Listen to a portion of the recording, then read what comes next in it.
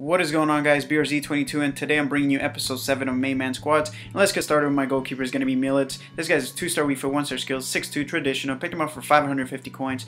He has great diving, great reflex. Overall, he's a pretty good keeper. Moving on to my first center back, it's going to be Ho. This guy's a 4-star FIFA, 2-star skills.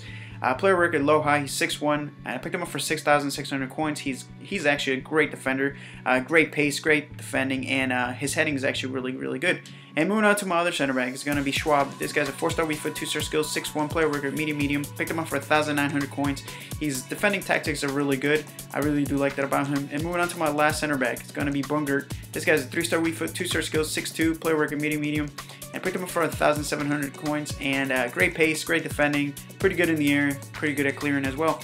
Moving on to my center defensive mid, it's going to be Alexandre. This guy's player record low high, 2-star weak foot, 2-star skills. Picked him up for 400 coins, which you can't go nothing wrong with that.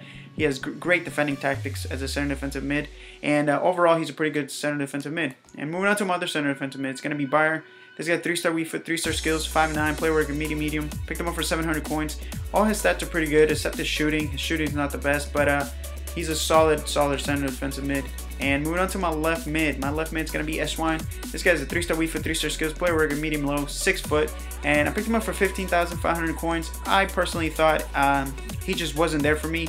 I think he was much better in FIFA 13. He was really overpowered. But on this FIFA, the only thing is pretty good about him is his pace, his dribbling. His shot's not bad. I like finessing with him, but he just wasn't there. Moving on to my right mid is going to be Marinho. 3-star weak foot, 3-star skills, he's 5'5". Only good thing about this guy is his pace and his dribbling. He has really nice dribbling, and I picked him up for 500 coins. And moving on to my center attacking mid, it's going to be Martins. This guy is a freaking tank. His long shots are really good. 4-star weak foot, 3-star skills. He's 5'7", great pace, great dribbling, great passing as well. And I picked him up for 1,000 coins, which is not bad at all. Moving on to my strikers, it's going to be International Man of the Match Martinez. This guy's a 4-star weak foot, 4-star skills, and he is a hell of a player. Great pace, great dribbling, strong player, great shot, and his heading is really OP. Picked him up for 42,000 coins, which is not bad at all. Moving on to my last player, and it's probably the best player on this team. He is Montero. This guy is a 4-star weak foot, 4-star skills. He is a freaking hell of a player. I was really impressed by him, and only for 500 coins, that is really cheap. He has great pace, great shot, really good shot actually, and great dribbling. I really do like his skills. He's really smooth on the ball, and overall this team performed pretty good. I do like him. I give him 8 out of 10, or maybe even a 9 out of 10, because they were actually a solid team.